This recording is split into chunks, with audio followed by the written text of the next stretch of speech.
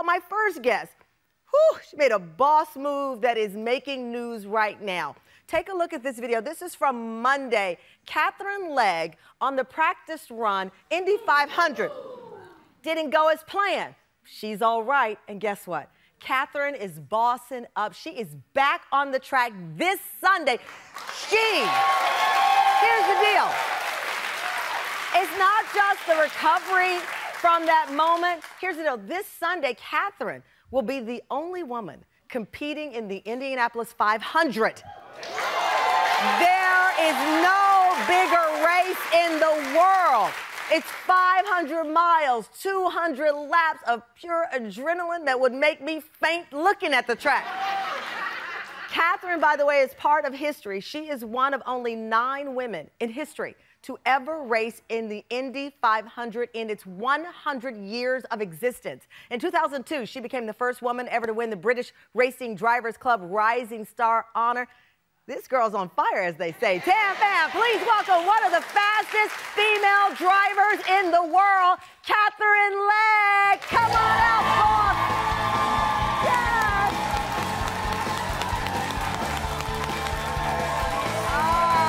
Congratulations. Thank you. Oh, gosh. Have a seat. Have a seat. Do you dress this cute in that car? Oh, thank you. Unfortunately not. We have to wear what they give us. They have to wear it, but underneath that, this is what you wear? Oh, yeah, absolutely. Absolutely. Oh, congratulations. First of all, how are you feeling? You know, we saw the headlines. How are you feeling? I'm fine. You're fine? Yeah. Well, that's what you're built for. I mean, you started out go-kart racing at, what, 5? 9. 9. Almost. Same. Almost 5. 9. Look at that. It was the 80s. Give me a break. It was the 80s. Let me tell you, people are wearing jumpsuits like that now. That's Look at the the style. glasses, though. So bad. Look how. So you're 9 years old. Your dad was the big influence here. Take me back to that kid and what lit this fire. Oh, gosh. I think it was a number of different things. Like, I was a tomboy. I loved the adrenaline, like, kind of rush.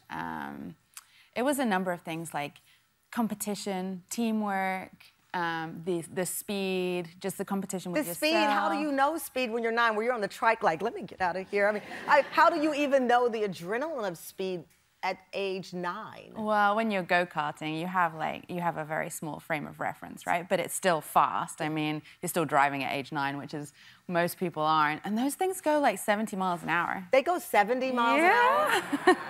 I didn't realize, well, I probably realized it. That's why I've never been on one.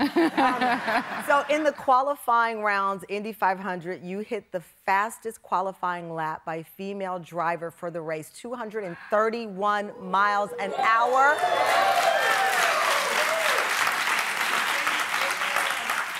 It's pretty fast, huh? So actually, when you watch it like this, it doesn't look fast. Yes, it does. 100% it does. When you're standing in pit lane, though, and you're watching the cars go by, you can't see them because it's just a blur. And you think, God, those guys are crazy.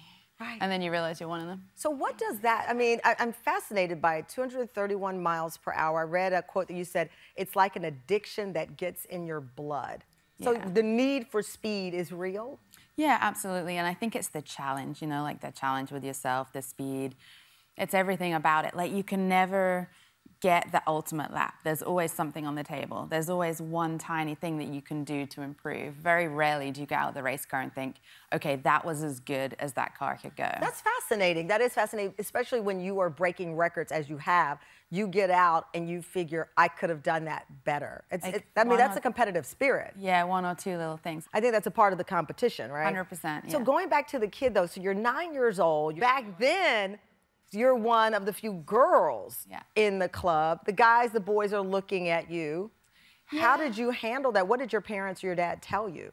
At age 9, you're just one of the drivers, right? Like, you don't feel any different. When did you feel the difference? When did you feel like, okay, I'm not one of the guys. I'm a history-making girl. Well, I think when you kind of hit your teenage years and you realize that boys and girls are different and, you know... The suits start to fit different in the front, all these things, yeah. And the boys start looking at you differently. Yes, and then you're a bit of an outcast. And I was fortunate, though, I had, like, some friends in racing that would take care of me, and I was one of, like, a few in a group. Yeah. And if I hadn't had that, I don't know that I would have got through it. And I think those times are tough, and that's why now there are lots of young girls who start go-karting, but they don't really have the gumption to get through those tough years because you are bullied and you are like made to feel different a lot of times. Well, and it's by the parents as well. Like the parents How do you boss up, though? I mean, because that's the show, this theme, everybody in this show, and I said, I don't care who you are, male, female, watching this, I want these kinds of shows to be an inspiration because we all face a challenge, right? 100%. You said the kids are bullied, but also the parents. I mean, we've seen videos of some of the parents at events. So how did you, or what do you use as your North Star when it's time to boss up? You got a big day on Sunday. I'll be watching. You'll be on the track. How do you boss up? I think it's a number of things. I think it's belief in yourself. And if you don't have that, you have to like fake it till you make it. I believe in that, yeah. So I think if you've got a dream and that dream is so strong and you just keep kind of going after that dream, the other stuff is just noise. And you can't let it get to you. You've got to kind of put it to the side and just keep doing what you do. Keep doing what you're doing. So you are one of only 9 women to ever compete. The first was the legend Janet Guthrie, 1977. You've said she's one of the people you look up to. Well, your big day is Sunday. She was adorable back then. Wonder what she looks like now. I think we have a message. Take a look. Oh. Tamron, when I became the first woman to compete in the Indy 500 in 1977, I had to use the women's room out in the spectator area because women hadn't been allowed in the garage area with the race cars. It was a zoo. So some progress has been made. Katherine, I'm so delighted that you have a shot at it this year because you are such a talented driver. Little girls everywhere will be cheering for you, and so will I. You made me cry. Thank you. Thanks, Janet. Little girls everywhere will be cheering for you on Sunday. Yeah, it's amazing. It really is. But things have been changing, right? Because I've done this race twice before, 10 years ago, and most of the spectators were guys. On race day, there was families that came, but on the run-up to, you notice it was very heavily male.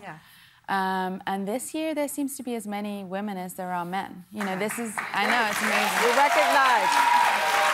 It's really cool. And also, you know, you don't tend to have female-centric partners and sponsors on the car, and Elf Cosmetics has partnered with me. And so that is the first cosmetics company ever in IndyCar as well to kind of like give an example to women of female empowerment. And it's like... Congratulations. Well, we are excited. We will be watching on Sunday. Go get it done. Thank you. Because you will.